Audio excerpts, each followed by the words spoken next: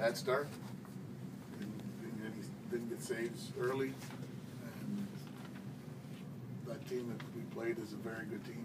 They play a certain way, and they play that way the whole game, and they make it difficult for you, and they certainly did that tonight. But I thought we got it back to 3-2. We were starting to, I thought, come on and have some opportunity in their end of the rink, and we had a misread in the neutral zone, and the game go.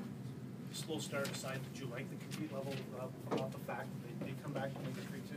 Well, we like that fact, but I thought our competition level overall in the whole game wasn't near as high as theirs, and that's obviously a big difference between the two teams. One of them is an experienced team that's won the Stanley Cup, and everybody plays the same way, and their competition level is high. They're an experienced team, and I thought they showed us the difference in the competition levels of both teams. Why did you pull your goalie so quick tonight? Why didn't I? No, why did you? Do you have confidence still in Craig Oh, Anderson? we have tons of confidence in Craig Anderson. We just didn't have a good start to the game. Thanks, Will.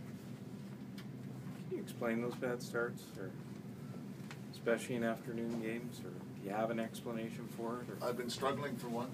I think every 2 o'clock game that we've had this year, we've struggled to start, whether for whatever one reason or another, whether it's defensively, offensively, or the goaltender. We've always found a way to not be ready to play and not get off to a good start, and we might have to consider rescheduling those start times for next year.